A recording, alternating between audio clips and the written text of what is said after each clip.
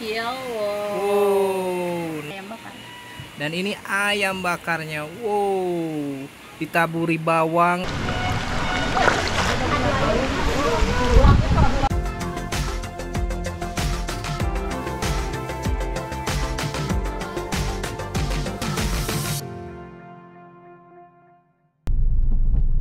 Assalamualaikum, you everybody, welcome back again to RNG review dengan Rudiansyah and Ghaisanni.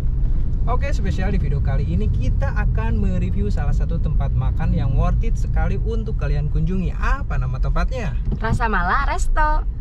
Makan liwetan sambil ditemenin kolam ikan dan nuansa alam yang adem banget. Penasaran? Langsung aja yuk, cus, kita let's go.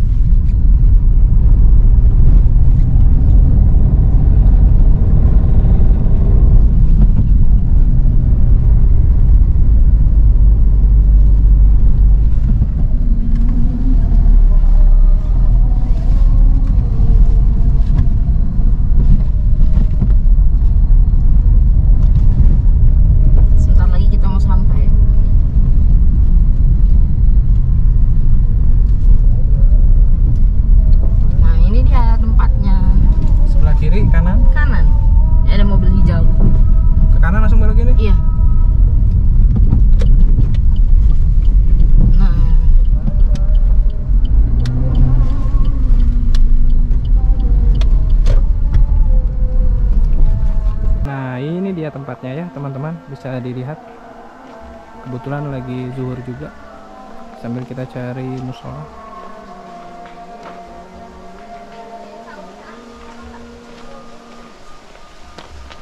Punten Pak.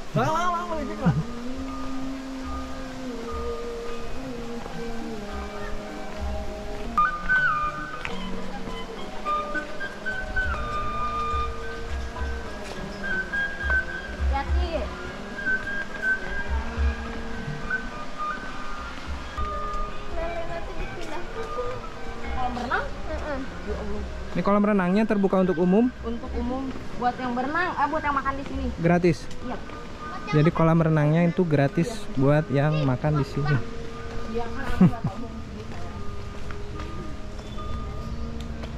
Ada arena bermain untuk anak.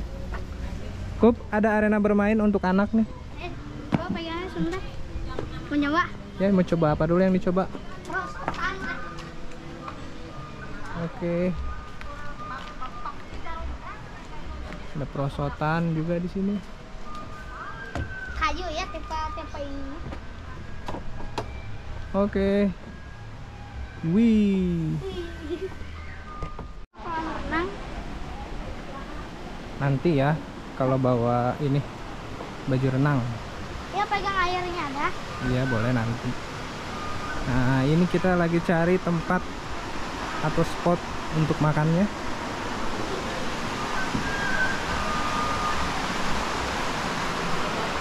Iya, di sini ya.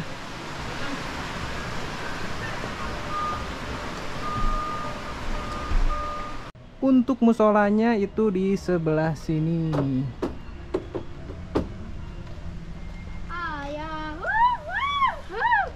Gimana? Senang Garuda? Senang. Sip.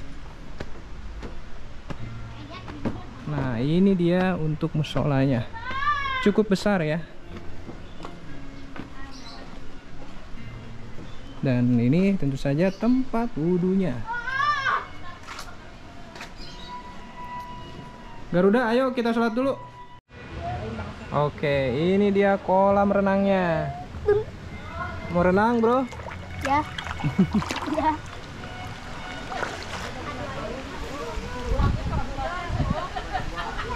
Ini ada pelampung ya. Apa? Ini pelampung ya. Oke. Berenang kau. Suasananya sangat sejuk ya, asri. Iya. Ditemani suara musik Sunda. Dan tempat ini pun terkadang jadi tempat untuk foto-foto wedding. Tuh, bisa teman-teman lihat tuh. Ada yang lagi foto di situ. Kehalangan sama ini ya, tanaman. Oke, ini dia daftar menunya. Mungkin bisa bermanfaat ya untuk teman-teman. Dan inilah harganya. Tuh. Mulai dari nasi putih sampai nasi liwet. Oke, ini ayam bakarnya. Tuh. Harganya ini cukup terjangkau ya. Nah, ini juga nih untuk yang perikanan.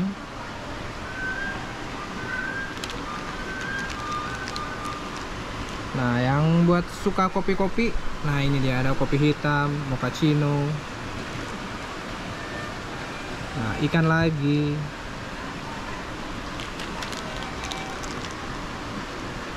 Dan ini untuk minuman dinginnya. Oke. Ada snack juga tuh. Tapi bukan snack ular ya. Ya, secara keseluruhan untuk harganya cukup terjangkau lah ya teman-teman.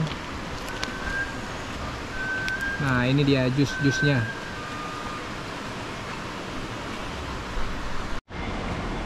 Sambil menunggu liwetnya, kita coba dulu bala-balanya nih. Berapa nih bala-balanya? 15.000 isi 6. Jadi 15.000 isi 6. Langsung aja kita coba ya. Kalau dari teksturnya ini kriuk banget ya. Kita cocol dulu pakai sambal. Nah, ini dia. Ini adalah sambal kacang. Ya enggak? Tapi jangan dicelupin lagi kalau makannya banyakan ya. Jadi langsung aja sekali lahap.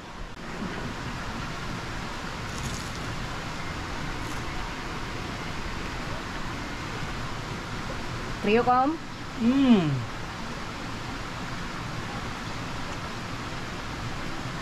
Kayaknya nggak terlalu banyak ini, nggak terlalu banyak pakai MSG ya. Jadi kayaknya mungkin ini bala-bala sehat.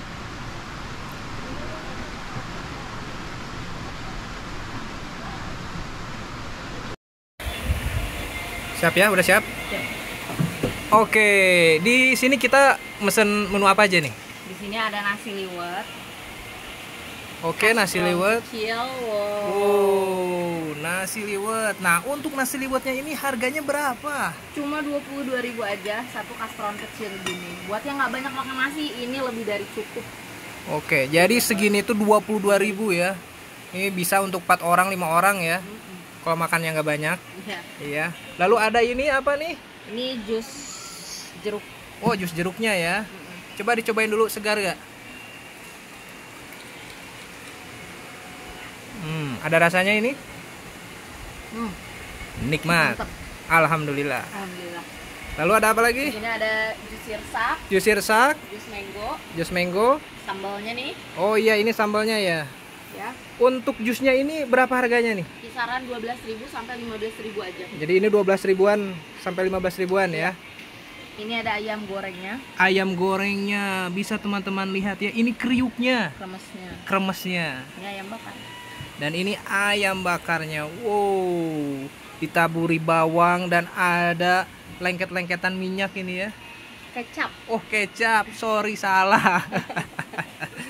Ini udah nggak sabar untuk langsung disantap, dilahap ya, Kak. Dan tak lupa juga ada lalapannya. Iya. Oke. Jadi kurang lebih ini kita budgetnya berapa nih? Kayaknya sih kalau sesuai di menu ya 160.000 untuk 4 orang. Udah dapat 4 ayam, nasi liwet, jus buat 4 orang dan juga goreng nangka dan bala-bala. Oke, jadi kurang lebih Cukup 160.000 saja kita dapat 4 jus ya. Cuman yang satu lagi belum datang nih, yang alpukat. Lalu dapat bala-bala juga ya.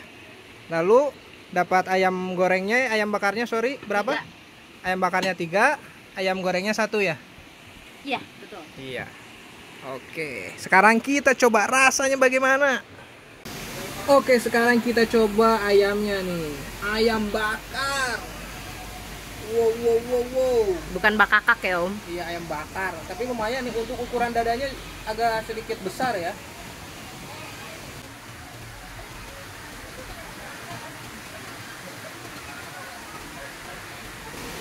Ini ya, dagingnya kita cocok dulu sama sambal.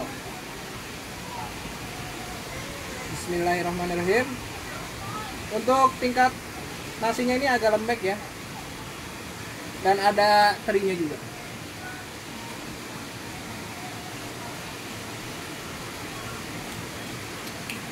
Sambalnya pedas banget, ayamnya gurih, pokoknya enak bisa. Alhamdulillah guys, enak banget ayam bakarnya ya. Apalagi sambalnya ini jelatot pisan pokoknya mah. Dan ada primadona baru. Ini ya kriuknya si ayam bakar yang ini. Ayam bakar juga kan ini ya? Ayam goreng. Oh, ayam goreng, sorry. Ayam goreng ya. Ini kriuknya enak banget guys. Sumpah enak banget. Cobain deh pokoknya. Bagaimana? Menurut Ibu Negara ini bagaimana sensasi rasanya? Top banget ya. Nah, ini dia. Ada nangka goreng. Kita coba rasanya seperti apa. Ini dia nangka gorengnya ya. Guys, kita buka. Sangat-sangat menjanjikan. Sangat-sangat menggoda. Kita cobain ya.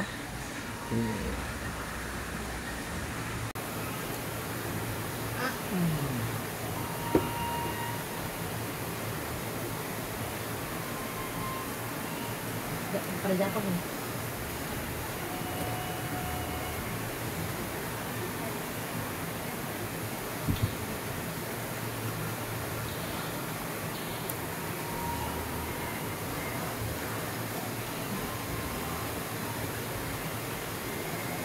Pokoknya mah nikmat pisan. Ternyata makan di sini dapat es krim gratis. Karena ini hari Minggu ya teh ya. Kalau hari Minggu, hari Sabtu Minggu dapat es krim gratis. Bayangin gak cuma 1 loh. Kita ada 4 orang, berarti dapat 4 es krim gratis. Jadi Sabtu Minggu harus datang ke sini. Wajib banget. Biar dapat es krim gratis. Waduh, alhamdulillah.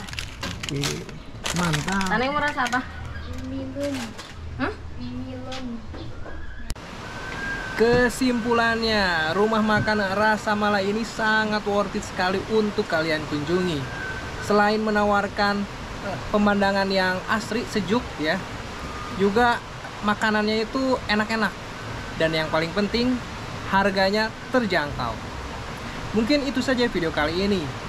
Semoga video kali ini dapat bermanfaat, menghibur, dan menginspirasi.